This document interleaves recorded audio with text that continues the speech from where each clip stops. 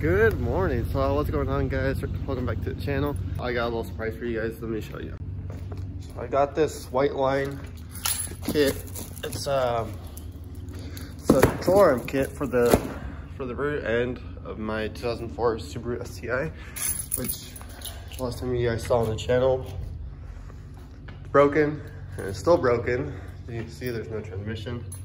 Still, I'm waiting on that. It should be arriving within like a week or two. So as soon as that gets on, I'm gonna be driving this thing like crazy. But yeah, we're gonna get that Whiteline rear end installed. That way we can really dial in the alignment. But before we do that, let's go get a good workout and start off our morning right.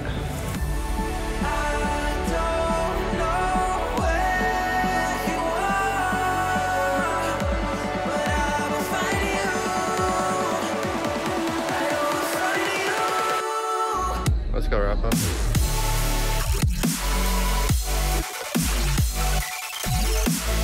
Oh, shit.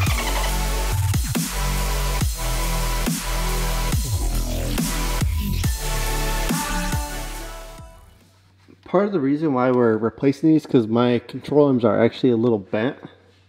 Let me go get a light so I can show you. Like a little bent right here on this control arm. I'm not sure if it really picks up on camera or not, but I guess kind of from that angle you can see it's a little bit bent. I'm not really sure from what. I'll just say it's from the torque.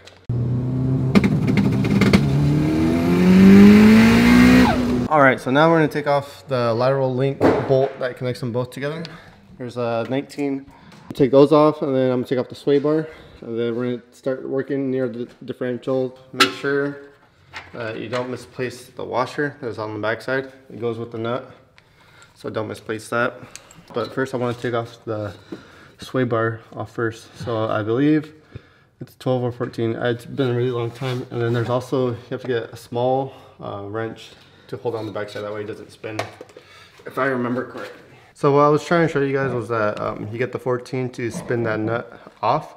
But as you spin this nut off, the whole stud was trying to move with it. So just grab a 14 wrench and it'll just slide right there to hold that stud in place. That way you take out the nut and remove it.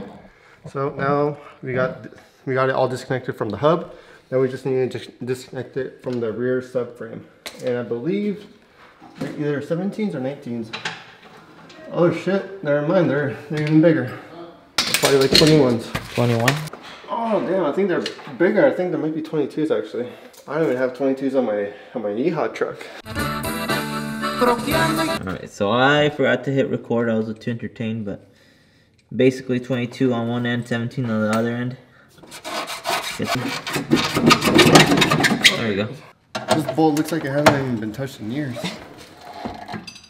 Oh fuck, no. Oh! God damn, bro. Leg day for sure.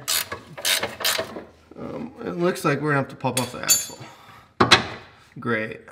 Stay tuned for the next episode. Yeah, stay tuned for next episode because I don't want to do this right now. Fuck.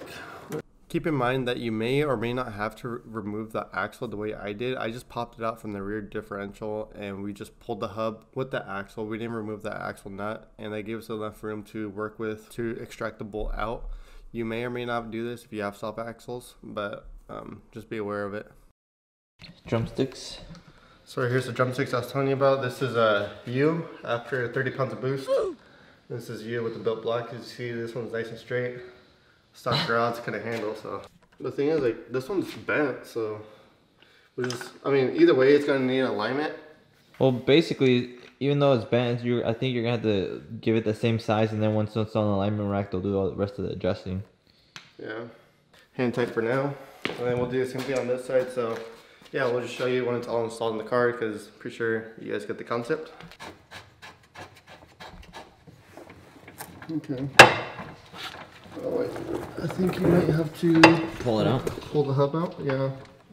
Don't forget to grease up the bushings. It makes it a much easier install, as well as not gonna make it squeak or creak or do any sort of weird noises. I had to bust out a file because there was a slight burr that was not allowing me to install the lateral link, so I just deburred it real quick and went in smoothly. For the front one, the one closer to the front of the car, the inner diameter for the bushing on here to over here is a little bit different. You want the bigger one to go over here for this larger bolt that we saw earlier. That one right there. Because if you do it the opposite way, the bushing is too small and it won't work. So make sure you do that.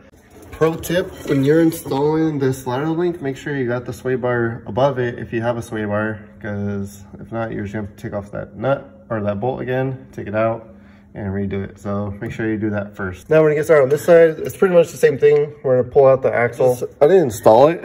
I just had it resting in there, so you can see. We'll pull it out, that way we can install all the bolts. And then after everything's sort of in place, that's when we're gonna really give it the torque specs of all the Ugga Duggas and all the strip bolts. After everything's all tightened down, don't forget to tighten these down, because that'll ruin your day if you didn't. Just put the wheels back on and go get it aligned, because my measurements are off. I know that for a damn fact, because my shit was bent. About the last post about the transmission, I still haven't gotten it back yet. I will get it back within like a week or two. They got the parts and they just simple, and I'll show you guys some pictures of what actually went wrong. Yeah, it's ridiculous. Like third gear completely shredded, and fourth gear was chipping away, as like almost every single shifter fork was showing signs of wear. So bad turbo. You blew up third gear. I'm playing. You keep on making boost. I don't care. Keep blowing transmissions. I hope you guys enjoyed the video. Hopefully it was somewhat informative to you guys, as well as you know what to look out for once you start having some weird torques here, because I never thought I would bend that shit, but apparently you can bend them, and I'm just glad that I didn't break them, because if you broke them, that would have been a bad day. But anyways, I hope you guys enjoyed it, and hopefully in the next video I get my transmission back. That way we can start driving it around and start getting some face reactions, because I only put maybe like 150 miles like in a month and a half, and that's really nothing. That car needs to see the road. It's been living in the garage for too long. So anyways, I'll see you guys there. Peace.